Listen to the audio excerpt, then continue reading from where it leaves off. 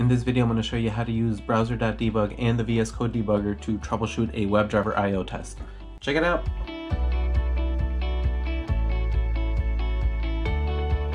I'm Aslam-Perez, I'm a senior front-end engineer. In my last video, I showed you how to connect WebDriver I/O to the vscode debugger, which allows us to set breakpoints. If you missed it or you want to check it out, click here.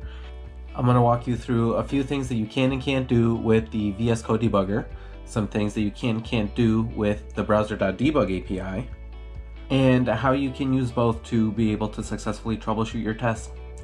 So here what I've got is a test that directs the browser to go to the website dev2. It's a pretty cool developer forum, blog, place thing.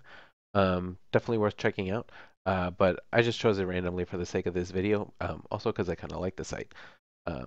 But anyway, I'm going to go to that website, and for the sake of example, in order to debug this test, there's probably a few things wrong with what I have here, but I'm going to run the test, see what happens, and then show you what you can and you can't do with both the vscode debugger as well as with WebDriver I/O. What I want to find out as part of this test is I want to pull all the article titles that are on the site. So I want to see what the top 5 posts are. There's probably other ways of doing this, but I'm just doing this for the sake of example. First, what you can and can't do with the vscode debugger. This is what we're going to find out very quickly as soon as we run this. So I'm going to run it, and we're going to just take a look at the first error and then go step by step. Cool. So I'm going to open up the vscode debugger here, and I'm going to run debug test. Let's see what happens if I run it.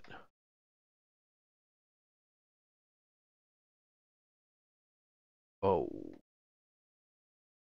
Unexpected, undefined to equal, detect toxic language. Okay. By the way, this is the post that was that's currently there on the dev2 website.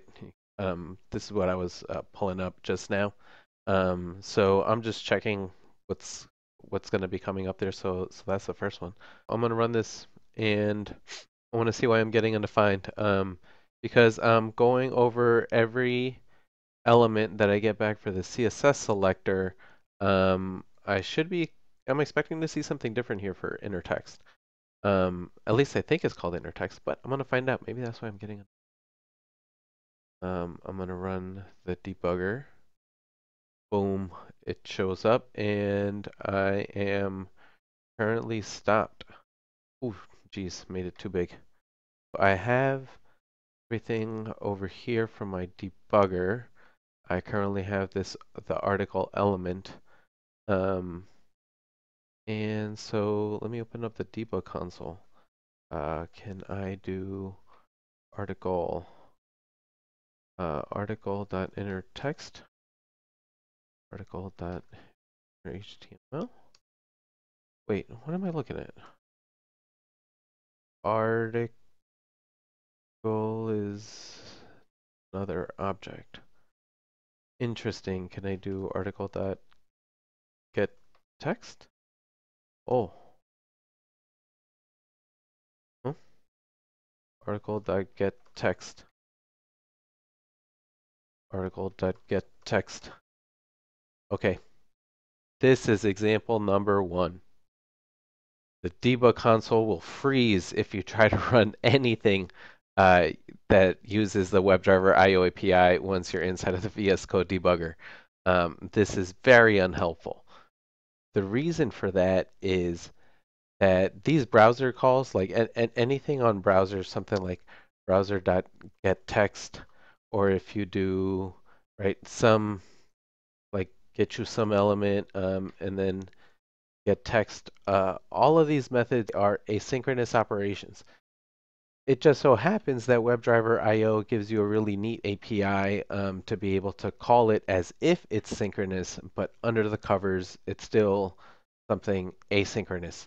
So as soon as you run one of these, any one of these calls, right? Even $, or $, both of those are gonna be async, and you're not gonna be able to do anything else in the debugger.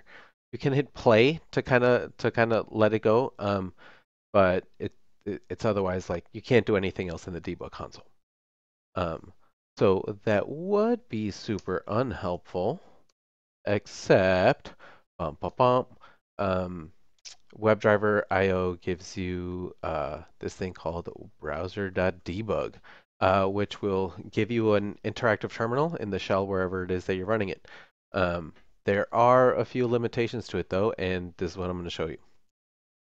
So if I run browser.debug, I'm not going to set a breakpoint, and I'm going to run this again. And I'm going to show you what browser.debug does.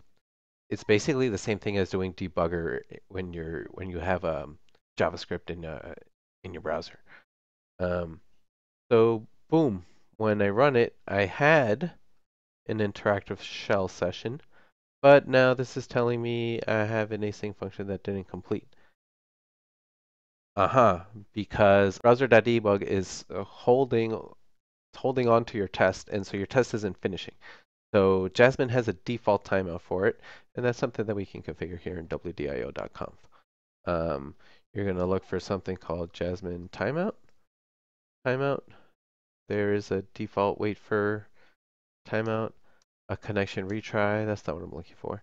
Jasmine node ops default timeout. That's 10 seconds. That seems to line up with what I have here. Yeah, that's probably it. Let's make that obnoxiously large. And I'm going to run it again. Cool, it's open. I am now in my interactive shell session. So as you can see here, I can type console.log hello. So that works. But you'll notice the debug console here at this point is useless. Can I type anything in here? I don't even think this knows anything about my test.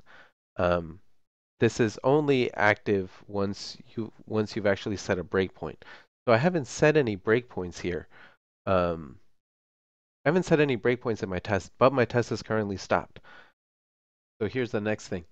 When you're inside of an interactive shell session using browser.debug, you have access to do JavaScript things, because like I can call console.log hello.